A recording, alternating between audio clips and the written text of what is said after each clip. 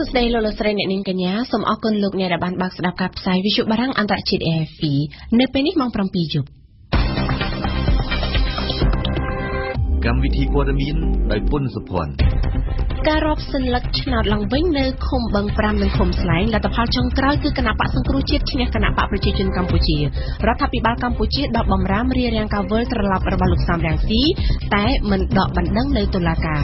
รัฐมนตรีกระทรวงยุติธรรมปะได้ใส่มันฉลายสมรู้จิตจารระบบประสิทธิอเมริกอากีเพย์ตระบะอากีมาเพย์บุญชนในครุติกรงหลงเพื่อเอาสลับหนึ่งระบบจิตจารเนี่ยโคเรขังจึงดังเลยนิสิตอเมริกได้ชื่อบัตรสมารณะตั้งแต่ปีเชียงมุชน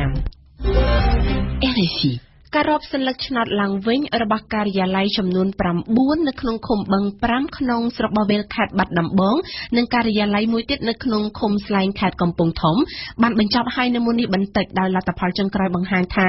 คือในคมบังปรำขณะปะสังกรุจิตตัวบานสำเลงปรำปี170ประมวยสำเลงไอขณะปะประชาชนกัมพูชีตัวบานปรำปีปรำปีสำเลงจำนายไอในคมคลายวิ่งคือขณะปะสังกรุจิตตัวบานปรำไม่130ปรำปีสำเลงคณะปะประชาชนกัมพูชีตัวบานปรำ330ปรำสำเลงวันสกุลเทียริกาตั้งแต่ปีมองประมาณที่ปรำใบประโมกคณะกรรมการที่เรียบจำกับประชาชนจะบอกบานให้กันจบดะสลักชนสวัสดิภาพระบบการยาไล่จำนวนประบุระบบคุ้มเบิงปรำสระบบวัลแคดบันบองยกหมกรอบหลังวิ่งในติสเอกาโกจะบอกการรอบสลักชนเหล่านี้กิจใจเจงจะใบกรมใบบรรทุบได้ยาไล่ปีขณีกรมการจูร่วมสังเกตการดักต่อปีดำนักคณะปนโยบายนึ่งองค์การสังคมซีวิลมุ้ยจำนวนเตียนซูมจุดเดือดจุดมันแต่ทาการรอบสลักชนหลังวิ่งนี้คือทั่วล่างตามบันดึงจุดโตระบบคณะปะโปรยจิตกรรมเชื่อได้เหมือนสกจัดหนึ่งการรอบหลังวิ่งในธนาคารได้ทั่วคณะปะการอำนาจมือนิจัยชนคณะปะประชังดามร้อยเลือดพอดบอชอบทอมได้บานเจมส์ไซด์โดยคณะกรรมการจิตเรียบจ้องกับบชโกจุบบบ้านบางไฮทาคมบังปรามนี้คือคณะปะโปรยจิตกรรมเชื่อบานตัวสมเด็จชนจำนวนปรามวย130มวยสมเด็จคือบานชนะมาให้ใบสมเด็จโดยคณะปะสังครุจิตได้บานตัวสมเด็จชนจำนวนปรามวย100ใบสมเด็จคณะปะสังครุจิตมันสกจัดตีกับบางดังสมออยรอบสลักชนหลังวิ่งกลายมอกคณะกรรมการเรียบจ้องกับบชแคดบานบ้องบ้านรอบหลังวิ่งไฮเลอร์พอนุคือคณะปะโปรยจิตกรรมเชื่อบานแจ้งสมเด็จชนคณะปะสังครุจิตตัวบิ่งนี่จะให้พอลบรรดาคณะปะโปรยจิตกรรมเชียบดังสมัยรอบสลักชนหลังวิ่งมรอนติดในฐานะจิตแต่มรองส่วนบิ่งจะได้ทาการรอบสลักชนหลังก็ยึดบอกคมบังปรามนี้คือจะเลือกตีปีให้ได้ฟูลังโดยคณะกรรมการจิตเรียบจำกับบชการปิดท้ายที่ดับปี1 ใบมิถุนาคณะกรรมการจิตเรียบจำกับบชบานจำหน่ายเปรปีท้ายนี้ดำไปทั่วการรอบสลักชนหลังวิ่งในการยาไล่จำนวนมาเพย์ใบในขนมคุมดงสกรมีให้แคดไฟเลี้ยงดอจุ่มร่งจุ่มราในปีบ่มพอดคณะกรรมการจิตเรียบจำกับบชบานเบิดเพลต่อว่าโดยสมรัยคณะปะโปรยจิตกรรมจิตชนะคณะปะสังครุจิตจำนวนแต่ปีสำเร็จปนอโดยคณะปะโปรยจิตกรรมจิตตัวบานสำเร็จชนะจำนวนปีป้อนประมวยดอกมุ้ยสำเร็จรีไอคณะปะสังครุจิตเป็นตัวบานสำเร็จชนะจำนวนปีป้อนประมวยบุญสำเร็จสมัยจะลังเบงทานในคมคลายอันบันไม่นี้คือคณะปะประชาชนคือคณะปะสังครุจิตตัวบาน330ปรำปีสำเร็จคณะปะประชาชนกัมพูชีตัวบาน330ปรำสำเร็จจำนายลูกดัตติน่าแนะนำปีกระทรวงแรงหนังธรรมปุลบานปราวิชุบารังอันตรจิตในเทนิธากระทรวงแรงหนังธรรมปุลบานตัวลิขิตระบาดลูกสนชัยให้ได้กระทรวงหนังชลายตอบหนังการสนาส้มไอกษาหลุมอัดเปียปอนเตยหนังอาชีวกรรมสัตซิลิกานิเปลขังหมกแนะนำปีรูปนี้บรรเจทาจุ่มเด็ดมวยจุ่มนู้นได้ลูกสนชัยสนาสมนุมันเปียปอนเตยหนังวิสัยระบาดกระทรวงเตสมสดาประสาระบาลูกตัดดีนาจังยังเคยชาบิดขัดทำไมนี้ตรงไอกษาจำนวนของเปิลสำนักมาในของเปิลอ่อนนะในขนมนั้นคือไอกษามาจำนวนคือมันเปะป้อนจมวยในวิสัยยังตีโดยเชียวิญญาณบัตรจงจีเป็นกิจกรรมมันแมนเชียบอกได้กระทรวงอะไรทำตัวถึงชนะเติมเกลงตีในขนมนั้นมีนายกิจการมาจำนวนในยังคงมือได้ก่อนมือปักเสร็จนั้นคือการมันจะตรงของวิสัยบัตรแต่ปลอดภัยคือก็นี่มาจำนวนนี่จังยืนลงถึงนัดไว้จะตรงในวิสัยยืนยิงชายต่อเอาไว้จะไอ้กิจการยืนยิงชายจูนโดยจะยืนปรับชายจูนระบองบริการอย่างนี้มันแม้นเชี่ยเรื่องอากาศบางในมวยหยาบอายมันตียืนในจ้อมหยาจูนจะการโดยจะยืนปรับการระบอง សូមជម្រាបជូនថាតំណាងរាជគណៈបកប្រឆាំងលោកសុនឆៃកាលពីថ្ងៃទី9មិថុនាបានស្នើឲ្យរដ្ឋមន្ត្រីក្រសួងរ៉ែលោកសុយសែមផ្ដល់ឯកសារលម្អិតពាក់ព័ន្ធទៅនឹងអាជីវកម្មខ្សាច់ស៊ីលីកាមករូបលោកក៏ដូចជាសាធារណជនដើម្បីបង្ហាញឲ្យកាន់តែច្បាស់អំពីដំណាភាពនៃការធ្វើអាជីវកម្មខ្សាច់របស់ក្រសួងរ៉ែការស្នើរបស់តំណាងរាជគណៈបកប្រឆាំងរូបនេះធ្វើឡើងតាមរយៈប្រធានសភាលោកហេងសំរិនសម្ព័ន្ធទន្លេកម្ពុជាដែលមានសមាជិកចំនួន52អង្គការបានចេញសេចក្តីថ្លែងការណ៍បង្ហាញការព្រួយបារម្ភលើការសាងសង់ទំនប់វារីអគ្គិសនីប៉ាក់បេងលើតួមេនៃដងទន្លេមេគង្គរបស់រដ្ឋាភិបាលឡាវក្រៅពីបង្ហាញការព្រួយបារម្ភសម្ព័ន្ធទន្លេកម្ពុជាក៏បានស្នើដល់គណៈកម្មការទន្លេមេគង្គបញ្ឈប់ការពិគ្រោះយោបល់ជាមុនសម្រាប់គម្រោងទំនប់វារីអគ្គិសនីប៉ាក់បេងនិងស្នើជាផ្លូវការឲ្យរដ្ឋាភិបាលឡាវផ្អាកសកម្មភាពគ្រប់គម្រោងដើម្បីដោះស្រាយលើគុណវិបត្តិនៃនីតិវិធីសម្រាប់ការជូនដំណឹងការពិគ្រោះយោបល់ជាមុននឹងកិច្ចព្រមព្រៀងសូមជម្រាបជូនថាគម្រោងសាងសង់ទំនប់វារីអគ្គិសនីប៉ាក់បេងជាគម្រោងទី3សាងសង់លើតួមេនៃដងទន្លេមេគង្គក្នុងប្រទេសឡាវគម្រោងនេះស្ថិតនៅក្នុងខេត្តឧត្តមស័យប៉ែកខាងជើងប្រទេសឡាវដែលមានលទ្ធភាពផលិតថាមពលវារីអគ្គិសនីបាន912មេហ្គាវ៉ាត់រដ្ឋាភិបាលកម្ពុជានៅថ្ងៃទី14មិថុនានេះបានសម្រេចដកមកវិញនៅបម្រាមទប់ស្កាត់ការវិលត្រឡប់របស់លោកសំរងស៊ីការសម្រេចនេះធ្វើឡើងតាមការណែនាំរបស់លោកនាយករដ្ឋមន្ត្រីហ៊ុនសែនអ្នកនាំពាក្យគណៈបកប្រឆាំងបានស្វាគមន៍ចំពោះសេចក្តីសម្រេចនេះប៉ុន្តែអ្នកតាមដានសភាពការនយោបាយនៅកម្ពុជាបានមើលឃើញថានេះគឺជាយុទ្ធសាស្ត្ររុញទប់បណ្ដោយទឹកដែលមានន័យថារដ្ឋាភិបាលចង់ដឹងថាតើលោកសំរងស៊ីមានភាពក្លាហានគ្រប់គ្រាន់នៅក្នុងការវិលត្រឡប់មកកាន់កម្ពុជាវិញដោយពុំមានការលើកលែងទោសពីព្រះមហាក្សត្រឬទេវ៉ាសំណាប់លំអិតព័ត៌មានដំណឹងដល់គួរឲ្យភ្ញាក់ផ្អើលនេះបានធ្លាក់មកនៅប៉ុន្មានម៉ោងក្រោយពីការប្រកាសរបស់លោកសំរងស៊ីអតីតប្រធានគណៈបក្សសង្គ្រោះជាតិពីការវិលត្រឡប់មកកាន់ប្រទេសកម្ពុជាវិញដើម្បីចូលរួមប្រគល់ប្រជែងនៅក្នុងការបោះឆ្នោតជាតិនៅឆ្នាំ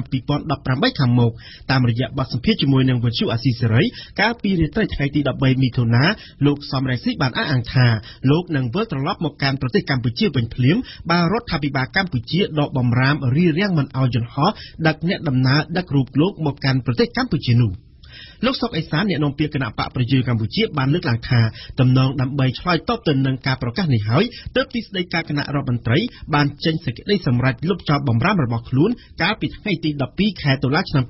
2016ដើម្បីចង់ដឹងថាតើលោកសំរងស៊ីមានភាពក្លាហានគ្រប់គ្រាន់ឬទេសូមបញ្ជាក់ថាសេចក្តីសម្រេចរបស់ទីស្តីការគណៈរដ្ឋមន្ត្រីនៅថ្ងៃទី14ខែមិថុនានេះគឺធ្វើឡើងទៅតាមបទបញ្ជារបស់លោកនាយករដ្ឋមន្ត្រីហ៊ុនសែន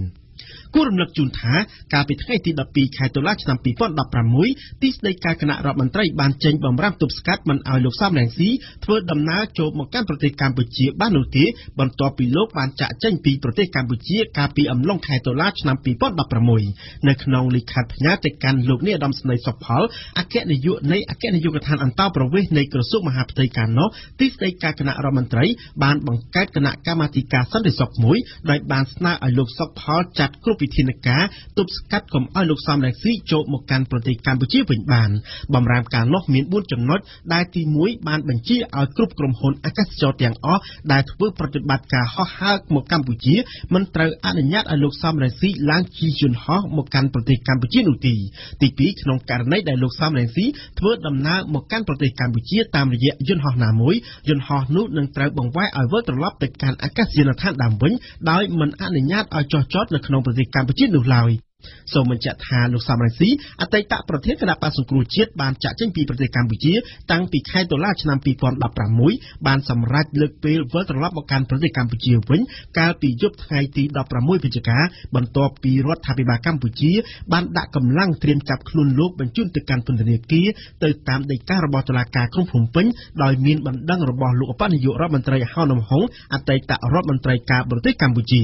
យ៉ាងណាក៏ដោយអ្នកនាំពាក្យគណៈបក្សសង្គ្រោះជាតិលោកជឹមសវណ្ណបានស្វាគមន៍ចំពោះសេចក្តីសម្រេចនេះតែបានបដិសេធមិនអត្ថាធិប្បាយច្រើនលើករណីនេះទេចំណែកអ្នកស្រាវជ្រាវពីបញ្ហាសង្គមកម្ពុជាលោកបណ្ឌិតមាសនេះបានលើកឡើងថានេះទំនងជាយុទ្ធសាស្ត្ររុញទប់បណ្ដោយទឹករបស់រដ្ឋាភិបាលកម្ពុជាដែលចង់ដឹងថាតើលោកសំរងស៊ីពិតជាមានភាពក្លាហានគ្រប់គ្រាន់ដើម្បីវិលត្រឡប់មកកាន់ប្រទេសកម្ពុជាវិញដោយពុំមានការលើកលែងទោសពីព្រះមហាក្សត្រតែឬទេ លោកសុកខេងឧបនាយករដ្ឋមន្ត្រីក្រសួងមហាផ្ទៃនៅថ្ងៃទី14មិថុនានេះបានសម្រេចដកតំណែងនិងបន្ថយសកម្មមន្ត្រីនគរបាលលឹមចំណានដែលបានបើករថយន្តគីនិងដកកាំភ្លើងបាញ់គំរាមប្រជាពលរដ្ឋតាមបណ្ដោយផ្លូវជាលេខ1ហើយលោកគិតចន្ទរិទ្ធអ្នកនាំពាក្យអគ្គស្នងការនគរបាលជាតិបានថ្លែងបញ្ជាក់យ៉ាងដូចនេះថាតាមសំណើរបស់អគ្គស្នងការនគរបាលជាតិសម្ដេចកណាហោមសុកខេងឧបនាយករដ្ឋមន្ត្រីក្រសួងមហាផ្ទៃគឺបានសម្រេចដាក់វិន័យលោកលឹមចំណាននេះ3រូបភាពទី1គឺធ្វើការព្រមានជាផ្លូវការហើយហាមដាច់ខាតមិនឲ្យមានការប្រព្រឹត្តខុសឆ្គងបែបនេះជាថ្មីទី2គឺបន្ថយឋានន្តរស័ក្តិលោកលឹមចំណាន1ថ្នាក់ពីថ្នាក់វរៈសេនីយ៍តូមកថ្នាក់វរៈសេនីយ៍ត្រីមានន័យថាបន្ថយឋានន្តរស័ក្តិពីស័ក្តិ4កន្លះមកស័ក្តិ4និយាយតាមបែបសាមញ្ញហើយរូបភាពទី3គឺដកឋានៈលោកលឹមចំណានពីនាយរងការិយាល័យចរាចរណ៍ផ្លូវគោកមកជាមន្ត្រីនគរបាលធម្មតាខ្ញុំចង់បញ្ជាក់អំពីការអនុវត្តរូបភាពវិន័យបែបនេះដោយសារថាយើងបានពិនិត្យតាមផ្លូវច្បាប់មិនបានចែងថាការបាញ់ឡើងលើមួយគ្រាប់ដូច្នេះគឺត្រូវផ្ដន្ទាទោសដាក់ពន្ធនាគារទេបើគ្មានចែងក្នុងច្បាប់ដូច្នេះយើងត្រូវតែអនុវត្តតាមបទវិន័យ006របស់នគរបាលហេតុនេះខ្ញុំសូមជម្រាបជូនសាធារណជនឲ្យបានជ្រាបដើម្បីកុំឲ្យមានការខ្វល់ខ្វាយច្រើនទៀតហើយបញ្ហានេះចុងក្រោយក៏សូមបញ្ជាក់ជូនថាដោយខ្ញុំជម្រាបជូនអំបញ្ញមិញអញ្ចឹងអគ្គស្នងការនគរបាលជាតិមិនបានទទួលបណ្ដឹងពីជនរងគ្រោះទេប៉ុន្តែគឺយើងត្រូវតែអនុវត្តដោយសារយើងជាកងកម្លាំងហើយបានប្រព្រឹត្តខុសក្រសួងធនធានទឹកបានលើកឡើងថានៅក្នុងឆ្នាំនេះកម្ពុជាទទួលបាននូវរបបទឹកភ្លៀងគ្រប់គ្រាន់រួមទាំងចំនួនមេគង្គមានអំណោយផលល្អលើវិស័យកសិកម្មសម្រាប់ប្រជាកសិករធ្វើស្រែចម្ការដោយពុំមានក្តីបារម្ភពីការខ្វះខាតទឹកនោះឡើយនេះបើតាមការចុះផ្សាយរបស់ទីភ្នាក់ងារសារព័ត៌មានកម្ពុជាលោកច័ន្ទយុធាអ្នកនាំពាក្យក្រសួងធនធានទឹកនិងឧតុនិយមបានបញ្ជាក់ថាស្ថានភាពរបាយទឹកភ្លៀងឆ្នាំនេះមានលក្ខណៈល្អប្រសើរបើប្រៀបធៀបទៅនឹងឆ្នាំមុនដែលបានធ្វើឲ្យគ្រប់បណ្ដាញប្រព័ន្ធធារាសាស្ត្រទាំងអស់មានទឹកពេញប្រៀបសម្រាប់បម្រើដល់ការងារកសិកម្មរហូតដល់ពេញមួយឆ្នាំអគ្គកុងស៊ុលកម្ពុជានិងអាជ្ញាធរវៀតណាមសម្រាប់បញ្ជូនកម្មករខ្មែរ17នាក់ឲ្យទៅបន្តធ្វើការងារលើនាវាដឹកប្រេងរបស់ថៃវិញតបតាមការសំណូមពររបស់ពួកគេនេះបើតាមសេចក្តីប្រកាសព័ត៌មានរបស់អ្នកនាំពាក្យក្រសួងការបរទេសកម្ពុជាប្រភពដដែលបានបន្តថាកម្មករខ្មែរទាំង17នាក់ពុំមានបានការងារទេហើយពួកគេបានធ្វើការដោយស្ម័គ្រចិត្តគ្មានការបង្ខិតបង្ខំឬធ្វើបាបពីថៅកែនាវាឡើយថៅកែបានផ្ដល់ប្រាក់ខែជាទៀងទាត់រៀងរាល់ខែហើយការហូបចុកនៅលើនាវាពុំមានបញ្ហាឡើយសូមបញ្ជាក់ថាកម្មករខ្មែរទាំង17នាក់ដែលធ្វើការលើនាវាដឹកប្រេងរបស់ថៃត្រូវបានអាជ្ញាធរវៀតណាមចាប់ឃាត់ទុកនៅថ្ងៃទី21ឧសភានៅក្នុងដែនសមុទ្រវៀតណាមយើងសូមយកមកជម្រាបជូនពីព័ត៌មានអន្តរជាតិវិញម្ដងដោយផ្ដាំនិយាយពីអូតូវ៉ាំបាយនិស្សិតអាមេរិកអាយុ22ឆ្នាំជាប់ទោសធ្វើការជាទម្ងន់រយៈពេល15ឆ្នាំនៅកូរ៉េខាងជើងពីបទបានលួចក្រដាសឃោសនាបិទនៅលើជញ្ជាំងសន្តាគារបានរួចខ្លួនមានសេរីភាពនិងបញ្ជូនមកដល់សហរដ្ឋអាមេរិកវិញហើយប៉ុន្តែនិស្សិតរូបនេះស្ថិតនៅក្នុងស្ថានភាពដូចមនុស្សស្លាប់តាមការពិតអូតូវ៉ាំបាយធ្លាក់ខ្លួនឈឺសន្លប់បាត់ស្មារតីតាំងតែពីជាង1ឆ្នាំមកហើយសូមស្ដាប់អៀងសុកមិញយន្តហោះយោធាអាមេរិកបានដឹកអូតូវ៉ាំបែលមកដល់រដ្ឋអូហាយ៉ូនិងបញ្ជូនភ្លាមទៅកាន់មន្ទីរពេទ្យហើយអ្នកជាឪពុកម្ដាយដែលបានជូនដំណឹងមុនគេអំពីសេរីភាពរបស់កូនទើបដឹងថាកូនខ្លួនមានជំងឺជាទម្ងន់ដល់សន្លប់បាត់ស្មារតីកាលពីសប្តាហ៍មុននេះតែប៉ុណ្ណោះបើតាមសារព័ត៌មាន Washington Post អូតូវ៉ាំបែលទំនងជាធ្លាក់ខ្លួនឈឺមានជំងឺប៉ះពាល់ដល់ប្រព័ន្ធប្រសាទដោយសារតែមានជាតិពុលកំណាចម្យ៉ាងចម្លងដោយបាក់តេរីក្នុងអាហារនៅក្រៅការកាត់ទោសភ្លាមគឺនៅខែមេសាឆ្នាំ2016បន្តិចហើយក៏ត្រូវបានគ្រូពេទ្យកូរ៉េខាងជើងដាក់ថ្នាំឲ្យដេកគឺដេកសន្លប់បាត់ស្មារតីរហូតមកទល់នឹងពេលនេះតែម្ដងព័ត៌មានសម្ងាត់ខ្លះទៀតបានប្រឡយថាគឺដោយសារតែមានការវាយដំខ្លាំងពេក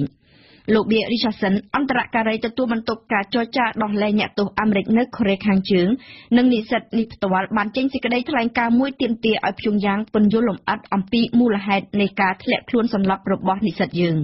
សូមបញ្ជាក់ថានិស្សិតអូតូវ៉ាំបែលដែលបានធ្វើដំណើរទៅកូរ៉េខាងជើងតាមតួកំសាន្តបុណ្យដាច់ឆ្នាំត្រូវបានតុលាការកំពូលកូរ៉េខាងជើងកាត់ទោសឲ្យជាប់ពន្ធនាគារនិងធ្វើពលកម្មជាទម្ងន់រយៈពេល15ឆ្នាំពីបទបានលួចក្រដាសឃោសនានយោ យោបាយដែលគេបិទនៅជញ្ជាំងសន្តាគារក៏ប៉ុន្តែសម្រាប់ព្យុងយ៉ាងសកម្មភាពបែបនេះគឺជាបទវិធានណាប្រឆាំងនឹងរបបដឹកនាំនៅក្នុងពេលកាត់ក្តីដែលប្រព្រឹត្តទៅក្នុងរយៈពេលមិនដល់1ម៉ោងផងអូតូបានសារភាពថាធ្វើកំហុសដ៏ធ្ងន់ធ្ងរបំផុតនៃជីវិតក្នុងរយៈពេល10ឆ្នាំចុងក្រោយនេះមានជនជាតិអាមេរិកយ៉ាងហោចណាស់17នាក់ត្រូវបានព្យុងយ៉ាងចាប់ក្នុងនោះ3នាក់កំពុងស្ថិតនៅក្រោយចម្រឹងដែកនៅឡើយលោកប្រមុខការទូតអាមេរិកបានអះអាងថាកំពុងតែបន្តការចរចាជាមួយនឹងព្យុងយ៉ាងដើម្បីសេរីភាពពលរដ្ឋទាំង3នាក់នោះតែបដិសេធមិនធ្វើអត្ថាធិប្បាយអ្វីទាំងអស់ទាក់ទងនឹងស្ថានភាពរបស់អូតូវេប៊ែការដោះលែងអូតូវេប៊ែប្រព្រឹត្តទៅក្នុងខណៈដែលអតីតតារាកីឡាបាល់បោះអាមេរិកដ៏ល្បីល្បាញ Denny Rodman ធ្វើដំណើរទៅកូរ៉េខាងជើងដើម្បីសួរសុខទុក្ខមិត្តគឺលោកគីមចុងអ៊ុនក៏ប៉ុន្តែរដ្ឋាភិបាលរបស់លោកត្រាំបានអះអាងថាទស្សនកិច្ចនេះគឺជាកិច្ចការឯកជននិងគ្មានពាក់ព័ន្ធអ្វីនឹងករណីនិស្សិតដោះលែងនេះឡើយនៅទីក្រុងឡុងប្រទេសអង់គ្លេសអគារកម្ពស់24ជាន់1បានរងអគ្គិភ័យនៅយប់ថ្ងៃអង្គារឈានចូលដល់ព្រឹកថ្ងៃពុធទី11មិថុនានេះអគ្គិភ័យធ្វើឲ្យមានមនុស្សស្លាប់និងរបួសច្រើនអ្នកយ៉ាងហោចណាស់អ្នករងរបួស50នាក់ហើយតាមព័ត៌មានចុងក្រោយផ្ដល់ដោយប៉ូលីសមានមនុស្ស6នាក់បានស្លាប់តែតួលេខអាចកើនឡើងជាងនេះក្រុមរថយន្តពន្លត់អគ្គិភ័យរាប់រយនាក់បានខិតខំបង្ក្រាបអគ្គិភ័យតាំងតែពីយប់ថ្ងៃអង្គារមកគេនៅមិនទាន់ដឹងពីមូលហេតុដែលបង្កឲ្យមានភ្លើងឆាបឆេះនៅឡើយទេអគ្គិភ័យនេះគឺជាគ្រោះដ៏ធំហើយនេះគឺជាការលើកឡើងរបស់លោកសាឌីខាន់ជាអភិបាលក្រុងឡុងជំវិញព័ត៌មាននេះយើងនៅមានប័ណ្ណអន្តរាគមន៍ពីព្រំសឿនស៊ុលលីណានៅក្នុងនីតិព្រឹត្តិការណ៍អន្តរជាតិប្រចាំថ្ងៃរបស់យើងនាពេលបន្តិចទៀតនេះនៅក្នុងការឆ្លើយបំភ្លឺទៅកាន់គណៈកម្មការប្រសិទ្ធិអាមេរិករយៈពេលជិត3ម៉ោងរដ្ឋមន្ត្រីក្រសួងយុតិធធម៌អាមេរិកលោក Jeff Sessions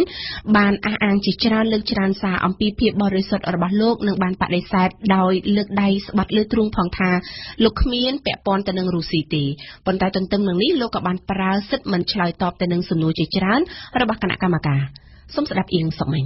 សម្រាប់លោករដ្ឋមន្ត្រីក្រសួងយុតិធធម៌អាមេរិកការដកខ្លួនចេញពីសំណុំរឿងនេះមិនមែនមានន័យថាលោកចង់ប្រកាសសារភាពទោសតែជាការសាកល្បងធ្វើគ្រប់យ៉ាងដើម្បីបង្ហាញនិងផ្ដល់ចម្លើយអំពីភាពបរិសុទ្ធរបស់លោក Jeff Sessions បានបញ្ជាក់អំពីការព្រួយបារម្ភរបស់លោកចំខេមីថាអតីតនាយកទីភ្នាក់ងារ FBI រូបនេះពិតជាមិនចង់ជួបតែម្នាក់ឯងមួយទល់នឹងមួយជាមួយនឹងលោកប្រធានាធិបតីត្រាំមែនតែលោកខមមីក៏មិនបានប្រាប់អ្វីលម្អិតមកដល់លោកដែរចំពោះសំណួរតាក់ទងទៅនឹងទួលនីតិរបស់លោកក្នុងការទម្លាក់នាយក FBI វិញលោករដ្ឋមន្ត្រីហាក់ដូចជាអេះអុញណាស់ជាច្រើនលើកច្រើនសារលោកបានបដិសេធមិនឆ្លើយដោយសំអាងថាគឺជាកិច្ចការសន្ទនាយ៉ាងសម្ងាត់ជាមួយប្រធានាធិបតី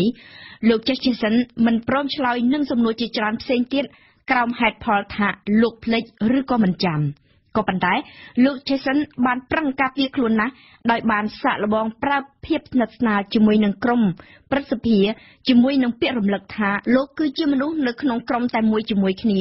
មិត្តអើយខ្ញុំមិនដែលជួបមិនដែលបាននិយាយអ្វីសោះជាមួយនឹងជនជាតិរុស្ស៊ីឬក៏ភ្នាក់ងារបរទេសណាម្នាក់តាក់ទងនឹងយុទ្ធនាការឃោសនាបោះឆ្នោតប្រធានាធិបតី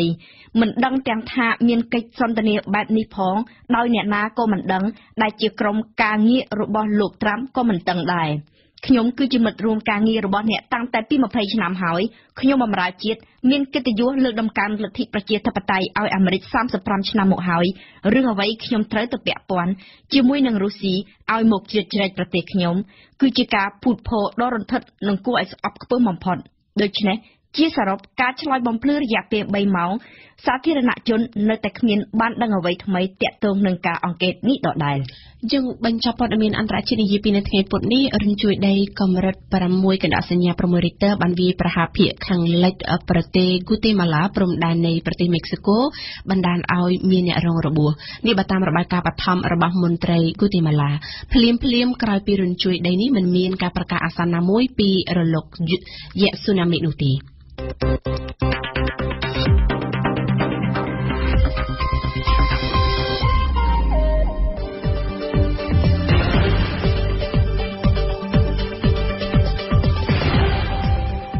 វិទ្យុបារាំង RFI ភ្នំពេញ92 MHz សៀមរាប92 MHz បាត់ដំបងក្រុងព្រះសីហនុនិងកំពង់ចាម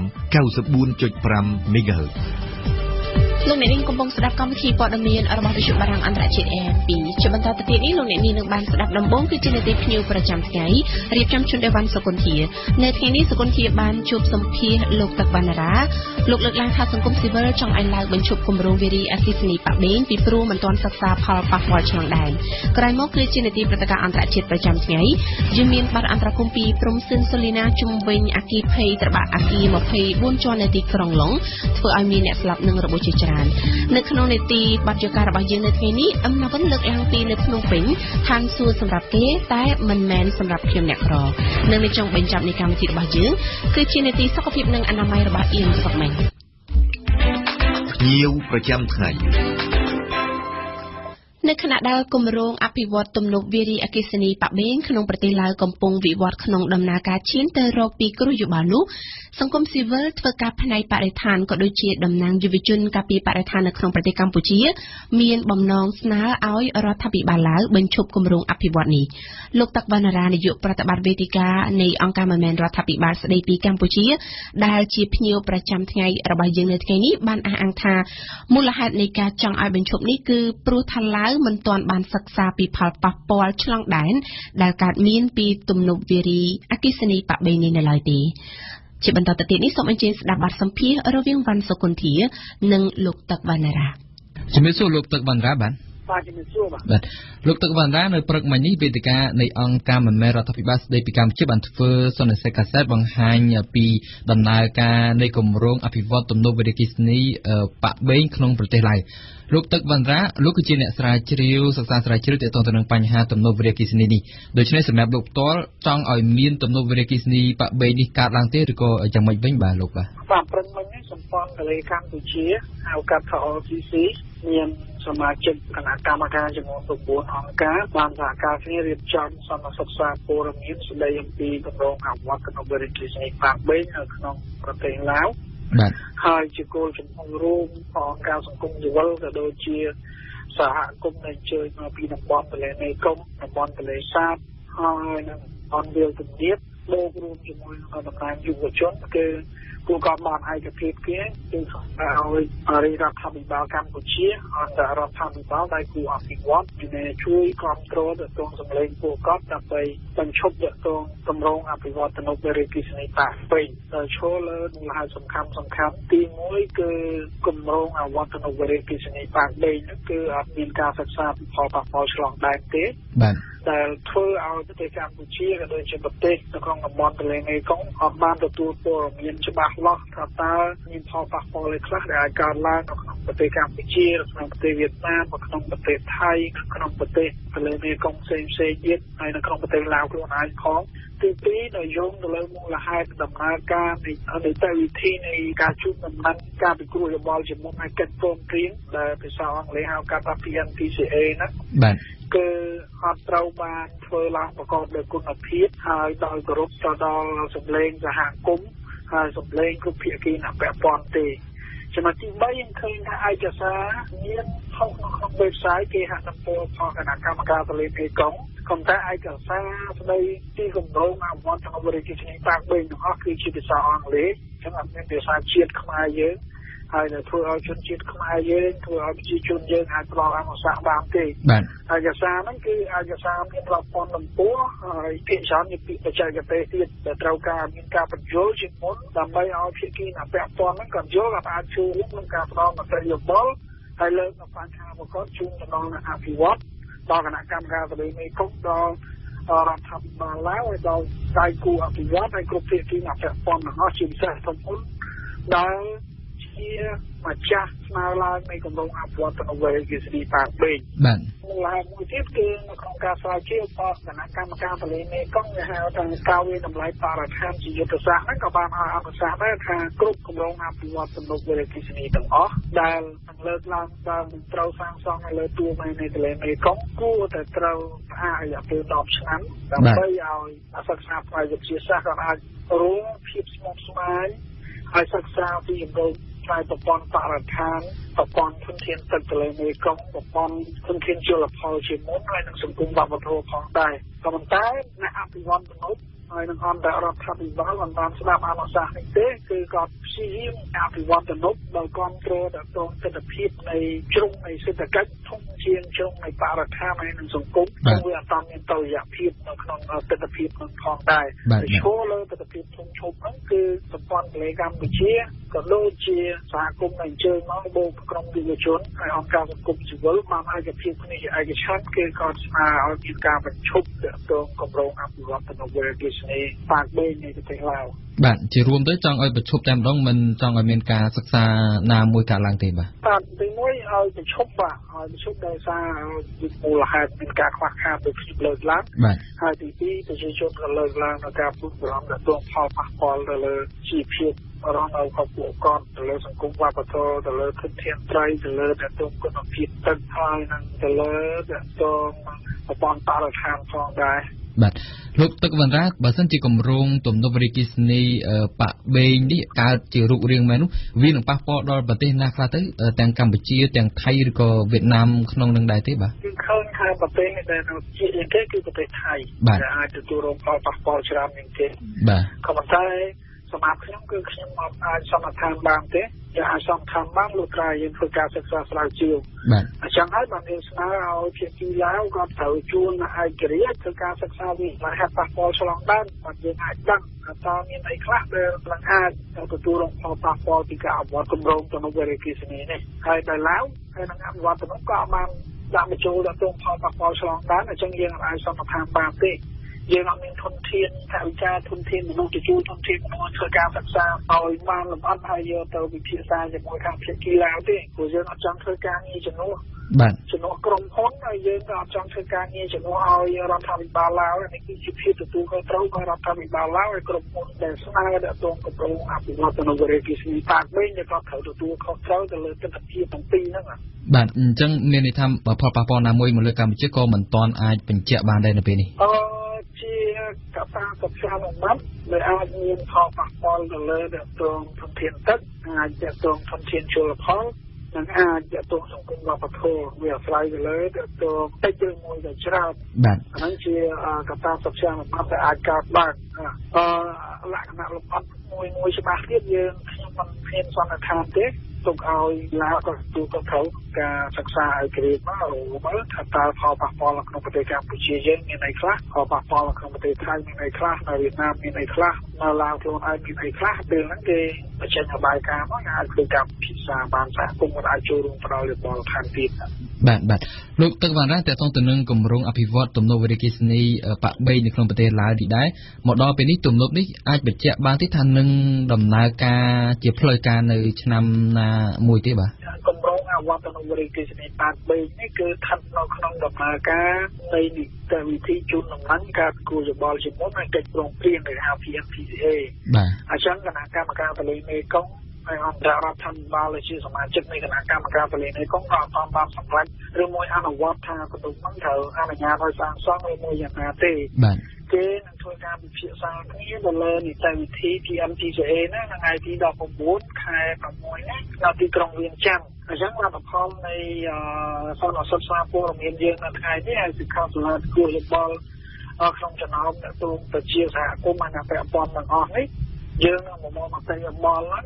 លោកនឹងដាក់លិខិតជាផ្លូវការទៅគណៈកម្មការជាតិទន្លេមេគង្គដើម្បីឲ្យគាត់មានឯកសារជាឯកសារយោងហើយយកទៅដាក់ចូលទៅក្នុងរបាយការណ៍គេហៅថាបញ្ជូនជាផ្លូវការរដ្ឋយើងទៅកម្មរដ្ឋាភិបាលឡាវហើយនិងគណៈកម្មការទន្លេមេគង្គដើម្បីឲ្យគាត់ចូលយោបល់នេះធ្វើការដោះស្រាយបាទនិយាយរួមទៅការស្នើសុំណាមួយហ្នឹងគឺធ្វើឡើងតាមរយៈរដ្ឋាភិបាលកម្ពុជាបន្តទៅកាន់រដ្ឋាភិបាលឡាវហើយនឹងក្រមពាក់ព័ន្ធផ្សេងទៀតមិនចឹងបាទមួយយើងធ្វើតាមរយៈរដ្ឋាភិបាលកម្ពុជាដែលជាតំណាងប្រទេសតាមរចនាសម្ព័ន្ធទីពីរមានជួបពិភាក្សាជាមួយនឹង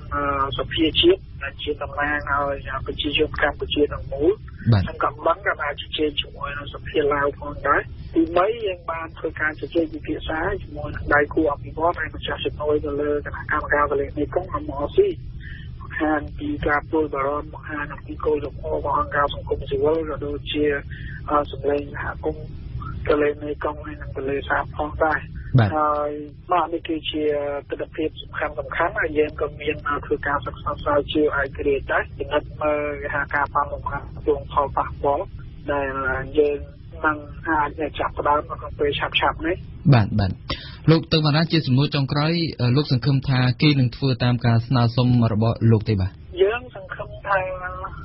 អន្តររដ្ឋាភិបាលអ្នកធ្វើសេចក្តីសម្រេចចិត្តខាងថ្នាក់ជាតិដែលថាតំបន់ក៏បានស្ដាប់សម្លេងរួមផងប្រជាសហគមន៍ជាពិសេសប្រជាសហគមន៍ក្នុងប្រទេសកម្ពុជាហើយនឹងសម្លេងរួមរបស់ប្រជាសហគមន៍នៅក្នុងតំបន់ទន្លេមេគង្គមានរហូតដល់60លាននាក់ទួលផលផ្ទាល់ពីទន្លេមេគង្គហើយប្រយោល300លាននាក់អញ្ចឹងយើងនៅតែមានជំនឿយ៉ាងមុតមមថាតាមការធ្វើសេចក្តីសម្រេចចិត្តប្រមុខរដ្ឋាភិបាលមួយនៅក្នុងតំបន់ទន្លេមេគង្គក៏នឹងយកការស្នើសុំនេះយកទៅធ្វើការពិភាក្សាជាមួយនឹងការក្រុមហ៊ុនវិវត្តនៅវិទ្យាស្នេហ៍ក៏ដូចជានឹងរដ្ឋាភិបាលឡាវដែរដើម្បីធ្វើការដោះស្រាយនិងក៏បញ្ឈប់ទៅគម្រោងអវត្តនវិទ្យាស្នេហ៍តាម3នេះបាទដោយអស់ពេលទៅខ្ញុំសូមអរគុណលោកទឹកវណ្ណារាដែលបានយល់ព្រមផ្ដល់បទសម្ភាសន៍ជាមួយខ្ញុំនៅពេលនេះសូមជម្រាបលាលោកបាទសូមអរគុណសូមជម្រាបលាបាទកម្មវិធីនេះសហការឧបត្ថម្ភដោយកែមប្រូប៊ីយ៉ូទិកជាផលិតផលធម្មជាតិ 100% មានប្រសិទ្ធភាពខ្ពស់ដល់សុខភាពដូចជាជួយសម្រួលការរំលាយអាហារបំបាត់ stress ធ្វើឲ្យពិសាបាយបានសម្រានលក់ស្រួលនិងបំបាត់ការឈឺសន្លាក់ឆ្អឹងកែមប្រូប៊ីយ៉ូទិកជាផលិតផល PPM និង Conferel ដែលចែកចាយដោយក្រុមហ៊ុន DKSH ផាកាហ្វេជាភោជនីយដ្ឋានបម្រើអាហារគ្មានជាតិប៊ីចេងដំបូងគេបង្អស់នៅកម្ពុជានិងជាទីកន្លែងបង្កើនមិត្តភាពសហគ្រិនភាពដៃគូពាណិជ្ជកម្មរបស់លោកអ្នក Sinvenju ជាក្រុមហ៊ុនផលិតកាហ្វេធម្មជាតិតែមួយគត់គាំទ្រដោយភ្ញៀវជាតិនិងអន្តរជាតិសាកលវិទ្យាល័យឯកទេសនៅកម្ពុជា CUS សិក្សាដើម្បីគុណភាពសិក្សាដើម្បីសមត្ថភាពវិជ្ជាជីវៈសិក្សានៅ CUS និងសហករណ៍សរីរាង្គខ្មែរលក់បណ្ដាញសរីរាង្គផ្លែឈើស្រស់ៗដែលគ្មានជាតិគីមីពុលសូមទាក់ទងលេខទូរស័ព្ទ077 299 963ឬ012 310 234ព្រឹត្តិការណ៍អន្តរជាតិប្រចាំថ្ងៃនៅក្នុងនីតិព្រឹត្តិការណ៍អន្តរជាតិប្រចាំថ្ងៃរបស់វិទ្យុបារាំងអន្តរជាតិនៅថ្ងៃនេះយើងនិយាយពីអគ្គីភ័យត្របាក់អគារ24ជាន់នៅក្នុងទីក្រុងឡុងធ្វើឲ្យអ្នកស្លាប់និងរបួសច្រើនអ្នកជំវិញព័ត៌មាននេះយើងមានបានអន្តរាគមន៍ពីព្រំសឿនសូលីណាជំរាបសួរសូលីណាជំរាបសួរសាភ័ណ្ឌសូលីណាស្ថានភាពអគ្គីភ័យនៅអគារ Grenfell Tower យ៉ាងណាដែរពីព្រោះគេនៅតែមិនទាន់ដឹងពីមូលហេតុរបស់វានៅឡើយទេចាសសាភ័ណ្ឌគិតទៅរហូតដល់ព្រឹកថ្ងៃពុធនេះក្រុមពន្លត់អគ្គីភ័យក៏នៅមិនទាន់អាចបង្ក្រាបភ្លើងបាននៅឡើយដែរភ្លើងបានឆាបឆេះពីជាន់ក្រោមឡើងទៅលើតាមរូបភាពវីដេអូដែលយើងឃើញតាមបណ្ដាញសង្គមយើងឃើញថាអគារ24ជាន់នេះស្ទើរតែឆេះខ្លោចអស់ទៅហើយធ្វើឲ្យគេបារម្ភថាអគារនេះអាចស្រុតចុះទៀតផងអាជ្ញាធរបានជំលះប្រជាជនដែលនៅផ្ទះក្បែរៗអគារនោះដែរសុភ័ណ្ឌដោយថាមានមនុស្សច្រើនអ្នកនៅជាប់ខ្លួនក្នុងអគារ Grenfell Tower ដូច្នេះអាចនឹងមានអ្នករងរបួសឬស្លាប់ថែមពីលើតួលេខដែលប៉ូលីសក្រុងឡុងផ្ដល់ចុងក្រោយនេះសូមបញ្ជាក់ថាអគារ Grenfell Tower នេះមានផ្ទះល្វែង120ខ្នងជាផ្ទះជួលឲ្យប្រជាជនក្នុងតម្លៃថោកអគារនេះស្ថិតនៅសង្កាត់ North Kensington ភាគខាងលិចក្រុងឡុងសង់ឡើងក្នុងឆ្នាំ1974ហើយធ្លាប់រងការជួសជុលកែលម្អច្រើនដងហើយអគារនេះមានកម្ពស់ច្រើនជាន់មានផ្ទះល្វែងច្រើនអញ្ចឹងគេពិបាកនឹងដឹងតួលេខជនរងគ្រោះពិតប្រាកដណាស់ក្រុមពលរដ្ឋអគ្គីភ័យបានទទួលទូរស័ព្ទជាច្រើនពីគ្រោះអាសន្ននេះនៅប្រហែលម៉ោង1ភ្លឺរំលងអធ្រាត្រចូលព្រឹកថ្ងៃពុធនេះក្រុមសង្គ្រោះបានបញ្ជូនអ្នករបួសរាប់សិបនាក់ទៅមន្ទីរពេទ្យ5កន្លែងនៅក្រុងឡុងអ្នកដែលរួចពីគ្រោះភ្លើងពីយប់មកបានទូរស័ព្ទតាក់ទងបងប្អូនអ្នកជិតខាងដែលនៅជាប់ក្នុងអគារដែលអ្នកខ្លះនោះលែងផ្ដល់ដំណឹងឆឹងតែម្ដងសុភ័ណ្ឌអ្នកខ្លះទៀតមិនហ៊ានចេញពីអគារដោយសារតែមានផ្សែងច្រើនក្រាស់ខ្មឹកពេកអ្នករួចពីគ្រោះភ្លើងខ្លះប្រាប់ថាបានឮសំឡេងក្មេងៗស្រែកហៅឲ្យជួយហើយឃើញស្ត្រីពោកូនក្បែរបង្អួចហើយមានទាំងមនុស្សលោតពីអគារទៀតផងដូច្នេះគឺគេពិតជាពិបាកទទួលយករូបភាពទាំងនេះទទួលយកស្ថានភាពនេះនៅនឹងភ្នែកណាស់គេមិនដឹងមូលហេតុអគ្គីភ័យច្បាស់ទេប៉ុន្តែបើតាមអ្នករស់នៅអគារមួយចំនួនគឺថាអគ្គីភ័យនេះអាចបណ្ដាលមកពីការផ្ទុះទូទឹកកកឬក៏មកពីបញ្ហាសម្ភារៈដែលដាក់នៅពីមុខអគារក្នុងពេលជួសជុលកាលពីឆ្នាំមុននេះចាគិតត្រឹមព្រឹកថ្ងៃពុធនេះក្រុមឡានទឹក40គ្រឿងមានគ្នាដល់ទៅរាប់រយនាក់ក៏នៅតែមិនអាចបង្ក្រាបអគ្គីភ័យនៅ Grenfell Tower បានហើយអគារកម្ពស់24ជាន់នេះច្បាស់ជាមានបញ្ហាហើយសូលីណាអាចជាប្រព័ន្ធភ្លើងអគ្គិសនីឬបញ្ហាចម្បងអ្វីមួយហើយមើលទៅ យោងតាមឯកសារចុះផ្សាយតាម website ប្រមាណជាមួយឆ្នាំមុននេះគឺឃើញថាអ្នករស់នៅក្នុងអគារច្រើនអ្នកណាស់បាននាំគ្នាតវ៉ាច្រើនដងមកហើយតវ៉ាថាអគារនេះអាចនឹងរងគ្រោះអគ្គិភ័យធ្ងន់ធ្ងរប្រសិនបើគ្មានដំណោះស្រាយអ្វីទេពលគឺជាគ្រោះភ្លើងដែលគេមិនអាចជៀសបានតែម្ដងចា៎សុភ័ណ្ឌអ្នករួចជីវិតពីអគ្គិភ័យម្នាក់បានលើកឡើងថាឆ្នាំ2013ធ្លាប់មានបញ្ហាប្រព័ន្ធអគ្គិសនីគួរកត់សម្គាល់ម្ដងហើយដូច្នេះអគារ Grenfell Tower ពិតជាមានបញ្ហាមែនហើយដោយដែលសុភ័ណ្ឌបានលើកឡើងពីដើមអញ្ចឹងចាអគារធ្លាប់រងការជួសជុលកែលម្អច្រើនលើកអ្នករស់នៅទីនោះរិះគន់ថាក្រោយជួសជុលកែលម្អអគារម្ដងគឺតែងមានសល់កំទេចកំទីនៅគល់ជានិច្ចអ្នករួចជីវិតពីអគ្គិភ័យម្នាក់បានសម្ដែងការបារម្ភប្រាប់អ្នកសារព័ត៌មានចំពោះអគារ Grenfell Tower នេះថាអគារនេះទើបជួសជុលមួយឆ្នាំមុននេះជួសជុលកែលម្អបង្អួចនិងប្រព័ន្ធកម្ដៅដូច្នេះសម្ភារៈដែលតាក់ទងនឹងបង្អួចនិងប្រព័ន្ធកម្ដៅនេះអាចមានបញ្ហាអាចបន្ថែមបញ្ហាដល់អគារថែមមួយកម្រិតទៀតបញ្ហាធ្ងន់បំផុតដែលគេរិះគន់គឺថាពេលជួសជុលម្ដងអគារមានច្រកចេញចូលតែមួយទេបើមានអគារភ័យនៅច្រកផ្លូវចេញចូលនេះប្រកាសជាគ្មានអ្នកណាម្នាក់អាចរត់ចេញពីអគារនេះទេអគារភ័យយុគមិញនេះមិនពិបាកឆ្ងល់ទេសម្រាប់អ្នកដែលរស់នៅអគារនេះប្រជាជននៅអគារនេះត្រូវតែខឹងសម្បាហើយសុភ័ណ្ឌព្រោះបណ្ដាអ្នកដែលផ្ដល់ជំនួយនិងអ្នកទទួលខុសត្រូវអគារមិនព្រមរកដំណោះស្រាយពីបញ្ហាអគារកន្លងមកក្នុងពេលដែលពួកគេបានតវ៉ាច្រើនដងមកអ្នករួចជីវិតពីគ្រោះភ្លើងឆេះខ្លះលើកឡើងថាទាល់តែត្រូវមានអគ្គិភ័យត្រូវមានមនុស្សស្លាប់ទើបគេខំនាំគ្នាវែករកមុខអ្នកទទួលខុសត្រូវអ្នករស់នៅអគារនេះខឹងសម្បាគឺមិនខុសទេព្រោះតាមរយៈគ្រោះភ្លើងនេះពួកគេច្បាស់ជាអាចមានអារម្មណ៍ថាជីវិតពួកគេដូចជាគ្មានតម្លៃអ្វីទេបានជាអ្នកដែលទទួលខុសត្រូវមិនព្រមដោះស្រាយបញ្ហាអគារកន្លងមកចាំទាល់តែមានមនុស្សស្លាប់និងរបួសត្បិតថាផ្ទះល្វែងជួលឲ្យពួកគេក្នុងតម្លៃថោកពិតមែនប៉ុន្តែជីវិតមិនមែនជាទំនិញទេសុភ័ណ្ឌជីវិតមិនមែនជារឿងដែលគេយកមកលេងសើចបានទេគេមិនអាចបន្ថោកជីវិតមនុស្សតាមតម្លៃឈ្នួលផ្ទះអញ្ចឹងទេអរគុណសេលីណាចំពោះបទអន្តរាគមន៍នៅថ្ងៃនេះបទយូកាគឺសម្រាប់ខ្ញុំគឺអត់មាននៅភ្នំពេញលោកលុយសាអែមគឺជាពលរដ្ឋរស់នៅទីជនបទម្នាក់ដែលបានមកធ្វើការជាសន្តិសុខនៅក្នុងទីក្រុងភ្នំពេញជាឋានសួគ៌សម្រាប់មនុស្សខ្លះតែសម្រាប់លោកសាអែមគ្រាន់តែជាកន្លែងរកប្រាក់ដើម្បីរស់ប៉ុណ្ណោះជាមួយនឹងសម្លៀកបំពាក់តែពីរសម្រាប់ធ្វើការ24ម៉ោងលើ24ម៉ោងនៅភ្នំពេញជិត1ឆ្នាំហើយលោកសាអែមមិនស្គាល់ជីវិតរីករាយនឹងគេនៅក្នុងទីក្រុងនោះទេជីវិតក្រលំបាករបស់លោកសាអែមនៅក្នុងទីក្រុងភ្នំពេញត្រូវបានអ្នកវិភាគលើកឡើងថាជាករណីមួយបង្ហាញពីគម្លាតរវាងអ្នកមាននិងអ្នកក្រនៅក្នុងសង្គមជាបន្តទៅទៀតនេះសូមអញ្ជើញស្ដាប់បទយូការបស់អឹមណាវិនគឺសម្រាប់ខ្ញុំគឺអត់មាននៅភ្នំពេញមានឡានម៉ូតូហាងធំវាប្រៀបដូចជាឋានសួគ៌សម្រាប់គេក៏ប៉ុន្តែមិនមែនសម្រាប់ខ្ញុំនោះទេខ្ញុំមកធ្វើការនៅភ្នំពេញគ្រាន់តែបានប្រាក់មួយរស់ចិញ្ចឹមប្រពន្ធកូនតែប៉ុណ្ណោះខ្ញុំមិនដែលទទួលបានភាពរីករាយពីអ្វីដែលភ្នំពេញមាននោះទេខ្ញុំមកភ្នំពេញជិត1ឆ្នាំហើយតែខ្ញុំមិនស្គាល់កោះពេជ្រនោះឡើយខ្ញុំឮតែគេនិយាយពីវាតែខ្ញុំមិនដែលបានទៅនោះទេនេះជាសម្ដីរបស់ប្រជាពលរដ្ឋម្នាក់ពលរដ្ឋមកពីទីជនបទហើយកំពុងធ្វើជាសន្តិសុខនៅការពារភោជនីយដ្ឋានមួយនៅក្នុងទីក្រុងភ្នំពេញវានិយាយចំវាអត់លុយយើងធ្វើមិនចាញ់ហ្មងបាទអ្នកក្រសបាយបានមកអត់លុយកាក់ទិញទួយគាត់ខ្សែសំទិញកហូបលោកលុយស្អែមអាយុ46ឆ្នាំជាពលរដ្ឋមកពីខេត្តកំពង់ចាមគាត់មានកូន3នាក់គាត់បាននិយាយពីជីវិតរបស់គាត់ប្រាប់ខ្ញុំថាគាត់ជាអ្នកក្រីក្រ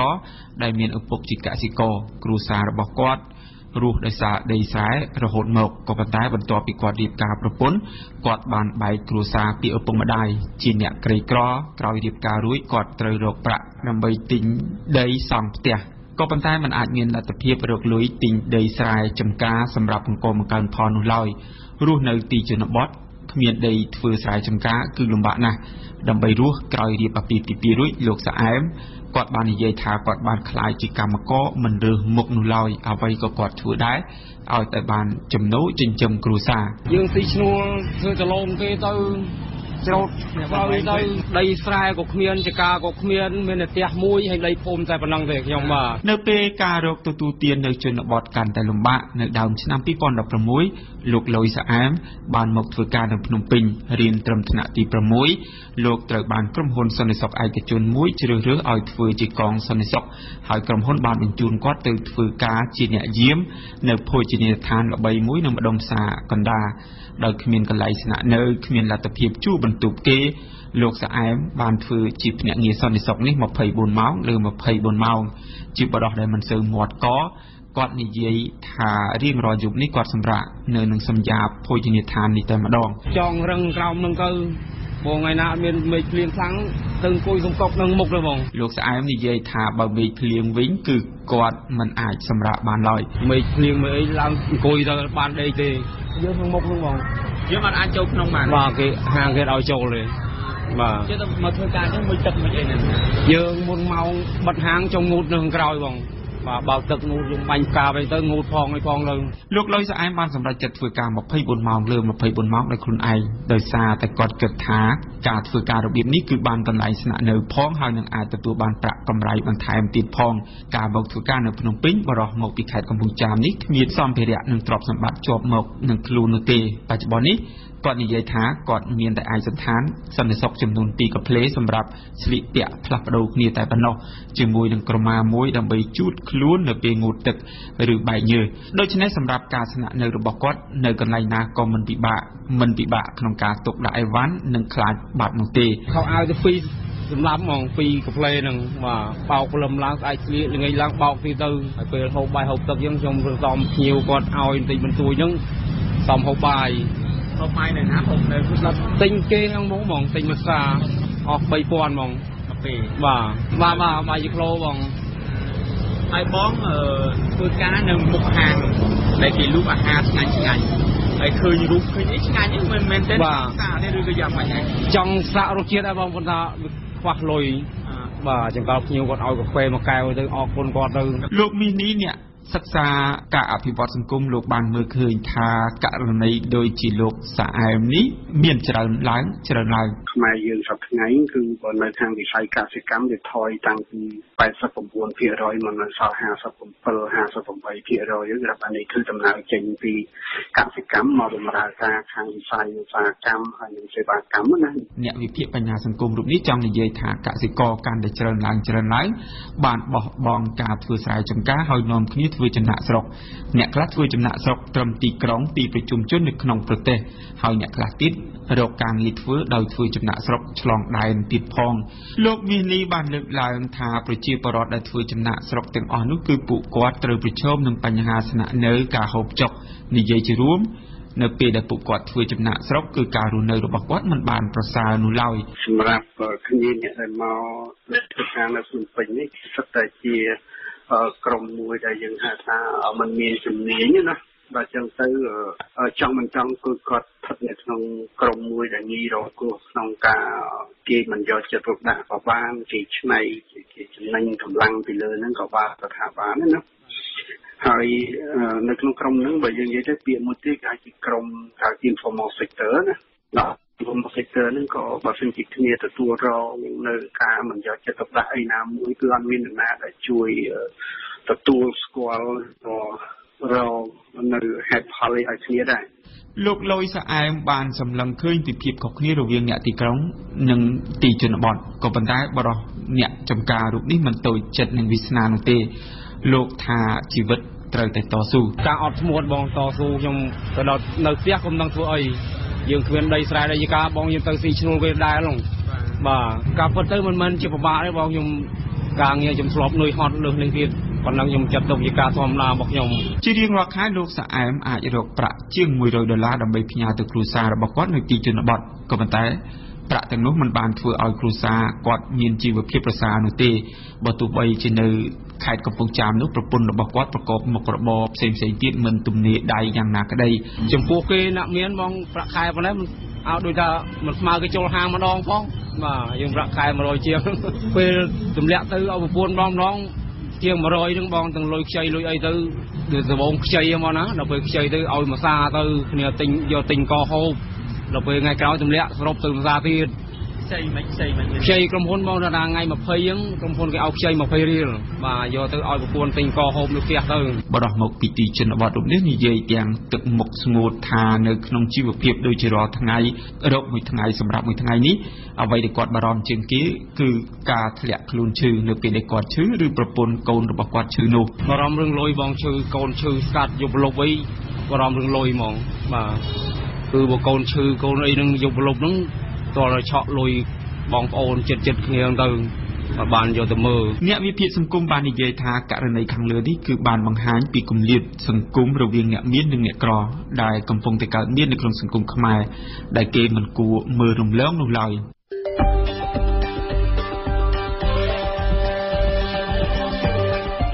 វិទ្យុបារាំងអន្តរជាតិ RFI 24 ម៉ោងក្នុងមួយថ្ងៃផ្សាយជាភាសាខ្មែរពីម៉ោង 7 ព្រឹកដល់ម៉ោង 8 យប់និងផ្សាយជាភាសាបារាំងពីម៉ោង 8 យប់ដល់ម៉ោង 7 ភ្លឺ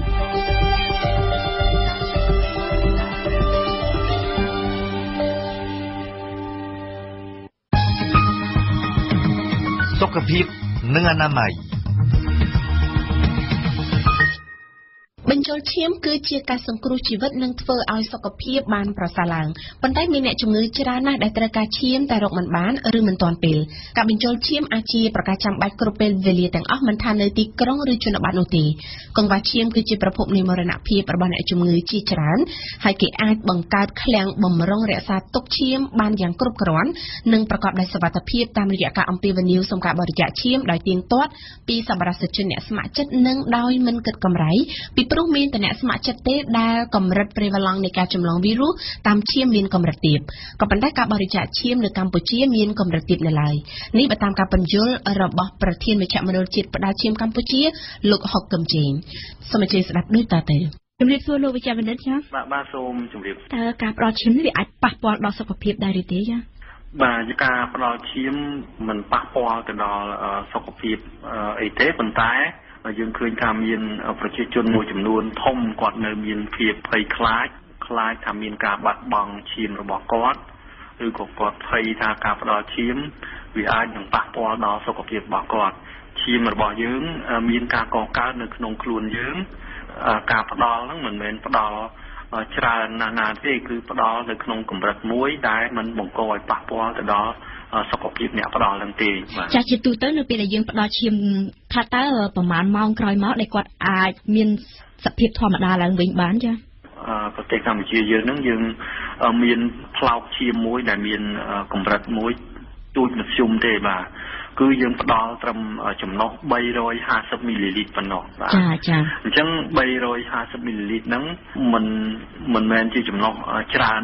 ណាស់ទេនៅប្រទេសបារាំងឬនៅក្នុងអឺរ៉ុបសហរដ្ឋអាមេរិកអីចឹងគឺការបរិច្ចាគឈាមនឹងអាចនឹងមានរហូតទៅដល់ចំណុះ450មីលីលីត្របានហើយបន្ទាប់ពីការផ្ដល់ឈាមក្នុងចំណុះ350មីលីលីត្រឬ450មីលីលីត្រហ្នឹងទៅតាមប្រទេសនីមួយៗហ្នឹងគឺតែក្នុងរយៈពេល3ទៅ6ម៉ោងអីប៉ុណ្ណឹងទេគឺចំណុះឈាមហ្នឹងអាចគ្រប់មកវិញហើយយើងមានការបាត់បង់តែគោលការណ៍ឈាមក្រហមខ្លះទេប៉ុន្តែគោលការណ៍ឈាមក្រហមហ្នឹងនឹងអាចបង្គ្រប់មកវិញនៅក្នុងរយៈពេល3សប្តាហ៍ក្រោយហើយនៅក្នុងពេលដែលគោលការណ៍ក្រហមមិនទាន់ពេញគ្រប់ចំនួនត្រឹមត្រូវថាតើលោកគ្រូពេទ្យណែនាំឲ្យថាត្រូវធ្វើបែបនេះឬក៏បរិភោគរស់នៅធម្មតាអាចត្រឡប់មកវិញបានធម្មតាហើយចាបាទតាមពិតទៅយើងមានការទូមានខ្លះចំពោះអ្នកដែលបានធ្វើការបរិច្ចាគឈាមឬមុនការបរិច្ចាគឈាមហ្នឹងយើងគ្រាន់តែទូមានឲ្យគាត់ហ្នឹងពិសាទឹកឲ្យបានច្រើនពិសាភេសជ្ជៈហ្នឹងឲ្យបានច្រើននៅមុនការផ្ដល់ឈាមក៏មានសារៈសំខាន់ដែរហើយបន្ទាប់ពីការផ្ដល់ឈាមហើយហ្នឹងគឺយើងឲ្យគាត់សម្រាកបានបន្តិចក្នុងរយៈពេល10ទៅ15នាទីក្រោយការផ្ដល់ឈាមហ្នឹងហើយគាត់ក៏ត្រូវតែពិសាភេសជ្ជៈជាពិសេសគឺជាទឹកហ្នឹងឲ្យបានច្រើននៅក្នុងថ្ងៃដែលគាត់ផ្ដល់ឈាមហ្នឹងចំពោះចំណីអាហារផ្សេងទៀតគឺយើងបានទូមានប្រាប់គាត់ថាមិនបាច់ចាំបាច់ថាត្រូវមានចំណីអាហារពិសេសណាមួយសម្រាប់គាត់ជាអ្នកផ្ដល់ឈាមរួចនោះទេគឺគាត់អាចបរិភោគចំណីអាហារធម្មតាដូចដែលគាត់ហូបចឹងទៅអាចមានបន្លែអាចមានសាច់អាចមានអីក្នុងកម្រិតមួយគ្រប់គ្រាន់ចំនួនហ្នឹងគឺការកកើតឈាមនៅក្នុងខ្លួនរបស់យើងអាចដំណើរការជាធម្មតាឡើងវិញគឺមិនចាំបាច់នឹងហូបអីពិសេសទេបាទចានៅចំពោះមនុស្សម្នាក់ថាតើក្នុងមួយឆ្នាំគាត់អាចផ្ដល់ឈាមបានប្រមាណដងដែរចា បាទក្នុងមនុស្សម្នាក់ដែលមានសុខភាពល្អហ្នឹងគឺក្នុងមួយឆ្នាំគឺគាត់អាចផ្ដល់ឈាមបាន3ដងចំពោះស្ត្រីហើយ4ដងចំពោះបុរសចារៀងរាល់3ទៅ4ខែម្ដងចាគឺគាត់អាចធ្វើការបរិច្ចាគឈាមបានសប្បុរសជនថាក្នុងវ័យណាដែលថាដែលជាល្អសម្រាប់ការផ្ដល់ឈាមបាទម្នាក់ដែលអាចចូលរួមផ្ដល់ឈាមបានហ្នឹងគឺមានអាយុចាប់ពី17ឆ្នាំឡើងទៅចារហូតដល់60ឆ្នាំគឺគាត់នៅតែអាចផ្ដល់បានហើយទម្ងន់ខ្លួនរបស់គាត់គឺមានចាប់ពី45គីឡូក្រាមឡើងទៅគួបផ្សំជាមួយនឹងការពិនិត្យសាកសួរអំពីសុខភាពអំពីប្រវត្តិជំងឺអីផ្សេងៗរបស់គាត់ផងដែរបើសិនគាត់មានសុខភាពល្អគាត់គ្មានប្រវត្តិជំងឺឆ្លងឬក៏ជំងឺរ៉ាំរ៉ៃអីផ្សេងៗទេអញ្ចឹងគឺគាត់អាចនឹងចូលរួមនៅក្នុងការផ្ដល់ឈាមនឹងបានហើយបាទចាតើរាល់ឈាមដែលសប្បុរសជនបានផ្ដល់ទៅហើយនោះសិតតែធ្វើការយកពិភាក្សាសិក្សាច្បាស់លាស់ដើម្បីនឹងងាយយើងយកទៅប្រើប្រាស់មិនថាអញ្ចឹងទេចាបាទមជ្ឈមណ្ឌលផ្ដល់ឈាមនៃក្រសួងសុខាភិបាលហ្នឹងគឺអនុវត្តទៅតាមគោលនយោបាយជាតិមួយស្ដីអំពីឈាមហ្នឹងគឺមានចែងច្បាស់ណាស់គឺនៅក្នុងគោលនយោបាយទី2ហ្នឹងគឺសំដៅទៅលើការធ្វើតេស្តឈាមនៅរាល់គ្រប់អំណោយឈាមដែលបានទទួលទាំងអស់ចាគឺរាវជ្រាវរកជំងឺឆ្លងតាមរយៈឈាមហ្នឹងគឺដូចជាជំងឺ HIV ហ្នឹងហើយនឹងជំងឺរលាកថ្លើមប្រភេទ B C បាយហើយនឹងនៅតាមតំបន់ដែលមានការរាតត្បាតជំងឺចាញ់នោះគឺយើងនឹងធ្វើការពិនិត្យមើលទៅលើជំងឺគ្រុនចាញ់នឹងទៀតផងដែរចាដូចលោកមានប្រសាសន៍បាញ់មិញអញ្ចឹងថាចំនួនអ្នកដែលផ្ដល់ឈាមរបស់យើងមានត្រឹមតែ 30% នៅឡើយទេពីព្រោះថាជួនកាលគាត់មិនសូវយល់ដឹងពីបញ្ហាផ្ដល់ឈាមគាត់នឹងមានការភ័យខ្លាចប៉ុន្តែមានបញ្ហាមួយទៀតហ្នឹងគឺគំនិតចិត្តទៅលើសិលធម៌នៃបុគ្គលិកសុខាភិបាលណាចាបាទមជ្ឈមណ្ឌលផ្ដល់ឈាមហ្នឹងគឺមានតួនាទីមួយដែលសំខាន់គឺចង់អប់រំទៅដល់បុគ្គលិកសុខាភិបាលយើងបានយល់ដឹងថាឈាមវាមិនមែនជាឱសថមួយដែលយើងអាចរកទិញបាននៅលើទីផ្សារនោះទេឈាមគឺបានមកដោយសារការធ្វើអំណោយឈាមដោយស្ម័គ្រចិត្តហើយអ្នកផ្ដល់ឈាមដោយស្ម័គ្រចិត្តហ្នឹងគឺគាត់ពុំបានទារយកកម្រៃអ្វីអំពីការធ្វើអំណោយឈាមរបស់គាត់ទេដូច្នេះឈាមគួរតែបានផ្ដល់ទៅឲ្យអ្នកជំងឺគ្រប់រូបទាំងអស់ដោយគ្មានការរើសអើងហើយដោយគ្មានការយកកម្រៃអ្វីថាពីឈាមនោះទេហើយចំណុចសំខាន់មួយទៀតនោះគឺបុគ្គលិកសុខាភិបាលទាំងអស់ដែលពាក់ព័ន្ធជាមួយនឹងឈាមហ្នឹងគឺត្រូវតែមានសីលធម៌មួយឲ្យបានច្បាស់លាស់ឲ្យយល់ដឹងថាឈាមមិនមែនជាទំនិញមិនមែនជាអ្វីមួយដែលអាចរកទិញហើយអ្វីដែលអាចនឹងលក់ដូរអ្វីដែលអាចកេងចំណេញយកជាកម្រៃអីតាមរយៈឈាមហ្នឹងគឺមិនអាចធ្វើទៅកើតទេបាទចាដូចលោកមានផ្សាយបញ្ញជាការពិតណាស់ថាឈាមគឺយើងមិនមែនជាទំនិញគេមិនអាចធ្វើអាជីវកម្មទិញដូរឈាមនឹងបានទេដូច្នេះសួរថានៅពេលដែលអ្នកជំងឺម្នាក់គាត់ត្រូវការឈាមថាតើគាត់ត្រូវធ្វើដូចម្តេចពាក់ព័ន្ធជាមួយបញ្ហាហ្នឹងគឺបុគ្គលិកសុខាភិបាលជាអ្នកណែនាំជាអ្នកជួយទៅដល់បងប្អូនក្រុមគ្រួសាររបស់អ្នកជំងឺឬអ្នកជំងឺផ្ទាល់ហ្នឹងប្រសិនបើគ្រូដឹងច្បាស់ថាអ្នកជំងឺហ្នឹងចាំបាច់ត្រូវតែធ្វើការចាក់បញ្ចូលឈាមដូច្នេះគាត់ត្រូវតែធ្វើការស្នើសុំឈាមមកមជ្ឈមណ្ឌលផ្ដល់ឈាមឬក៏មន្ទីរពេទ្យនៅក្នុងរាជធានីភ្នំពេញមួយចំនួនហ្នឹងគឺគាត់មានកន្លែងស្តុកឈាមរបស់គាត់ដែលមជ្ឈមណ្ឌលផ្ដល់ឈាមហ្នឹងបានផ្ដល់ឈាមយកទៅឲ្យគាត់ស្តុកនៅក្នុងមន្ទីរពេទ្យហ្នឹងដូច្នេះគាត់អាចឆ្លើយតបទៅនឹងសេចក្តីត្រូវការរបស់អ្នកជំងឺនៅពេលបន្ទាន់ជាច្រើនដោយឡែកនៅក្នុងអ្នកជំងឺដែលគាត់មិនត្រូវការឈាមនឹងប្រញាប់ប្រញាល់ពេកទេគាត់អាចនឹងស្នើសុំឈាមនឹងមកមជ្ឈមណ្ឌលជាតិផ្ដល់ឈាមនៅរាជធានីភ្នំពេញយើងនឹងហើយដោយសារថាយើងមានចំនួនអ្នកស្ម័គ្រចិត្តផ្ដល់ឈាមនឹងដូចខ្ញុំបានជម្រាបខាងដើមមិញថាយើងមានត្រឹមតែ 30% ទេដូច្នេះយើងតែងតែអំពាវនាវឲ្យក្រុមគ្រួសារអ្នកជំងឺនឹងជួយចូលរួមនៅក្នុងការធ្វើអំណោយឈាមនឹងប៉ុន្តែមិនមែនមានន័យថាបើសិនជាគាត់មិនមាន អ្នកផ្ដល់ឈាមជំនួសហ្នឹងយើងមិនមែនមានន័យថាយើងមិនឲ្យឈាមទៅគាត់ទេចាអំពាវនាវយើងសំណូមពរឲ្យគាត់ហ្នឹងជួយរួមវិភាគទាននៅក្នុងការស្តុកឈាមរបស់យើងវាមានក្នុងកម្រិតមួយខ្ពស់ពីព្រោះថាបើសិនយើងគ្មានស្តុកឈាមយើងបាន 30% នៃអំណោយឈាមស្ម័គ្រចិត្តនឹងហើយយើងជួយទៅដល់អ្នកជំងឺអស់ភ្លាមទៅយើងគ្មានស្តុកឈាមបំរុងទេដូច្នេះយើងមិនអាចជួយអ្នកជំងឺនៅពេលក្រោយបានទៀតទេបាទចាជាសំណួរចុងក្រោយខ្ញុំចង់ជម្រាបសួរលោកថាឥឡូវបើសិនជាយើងជាជនស្ម័គ្រចិត្តថាតើយើងត្រូវធ្វើដូចម្តេចដើម្បីផ្ដល់ឈាមក្នុងពេលបច្ចុប្បន្ននេះយើងមានក្រុមចល័តរបស់មជ្ឈមណ្ឌលផ្ដល់ឈាមហ្នឹងហើយនៅខេត្តកំពង់ចាមក៏យើងមាននៅខេត្តបាត់ដំបងក៏យើងមាននៅខេត្តតាកែវក៏យើងមានខ្លះដែរយើងចុះទៅទទួលយកអំណោយឈាមហ្នឹងនៅតាមវិទ្យាល័យនៅតាមសាលារៀនយើងចុះទៅតាមក្រុមចល័តឥឡូវមជ្ឈមណ្ឌលដល់ឈាមហ្នឹងគឺបើកទ្វារ24ម៉ោងលើ24ម៉ោងដូច្នេះគឺបងប្អូនប្រជាពលរដ្ឋយើងនឹងអាចចូលរួមនៅក្នុងការធ្វើអំណោយឈាមដោយអញ្ជើញមកមជ្ឈមណ្ឌលផ្ដល់ឈាមផ្ទាល់តែម្ដងចាអរគុណច្រើនលោកវិជ្ជបណ្ឌិតសូមជម្រាបថាលោកវិជ្ជបណ្ឌិតហុកកឹមជេងគឺជាប្រធានមជ្ឈមណ្ឌលជាតិផ្ដល់ឈាមនៃក្រសួងសុខាភិបាលកម្ពុជា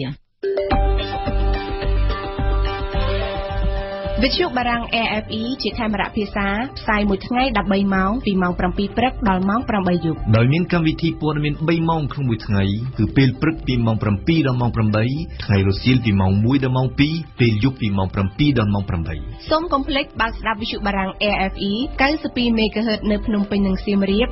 94.5 MHz នៅបាត់ដំបងក្រុងព្រះសីហនុនិងកំពង់ចាមស្ដាប់វិទ្យុបារាំងដើម្បីស្គាល់ពិភពលោកកាន់តែច្បាស់និងដើម្បីទទួលចំណេះដឹង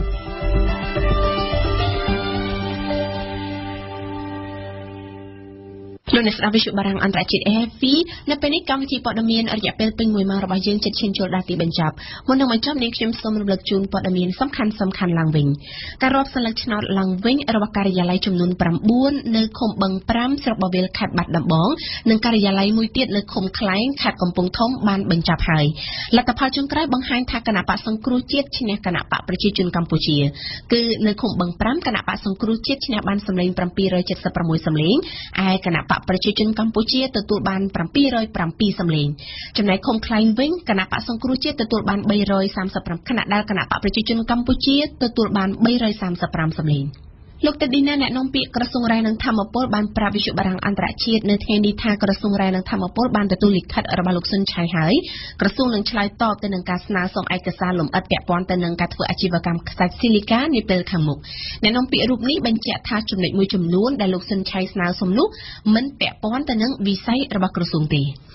រដ្ឋាភិបាលកម្ពុជានៅថ្ងៃទី14មិថុនានេះបានសម្រេចដកមកវិញនៅបំរាមទប់ស្កាត់ការវិលត្រឡប់របស់លោកសំរងស៊ីការសម្រេចនេះធ្វើតាមការណែនាំរបស់លោកនាយករដ្ឋមន្ត្រីហ៊ុនសែនអ្នកនាំពាក្យគណៈបកប្រឆាំងបានស្វាគមន៍ចំពោះសេចក្តីសម្រេចនេះប៉ុន្តែអ្នកតាមដានសភាពការនយោបាយនៅកម្ពុជាវិញមើលឃើញថានេះគឺជាយុទ្ធសាស្ត្ររុញទូកបណ្ដោយទឹកដែលមានន័យថារដ្ឋាភិបាលចង់ដឹងថាតើលោកសំរងស៊ីមានភាពក្លាហានគ្រប់គ្រាន់ទេនៅក្នុងការវិលត្រឡប់មកកាន់ប្រទេសកម្ពុជាវិញ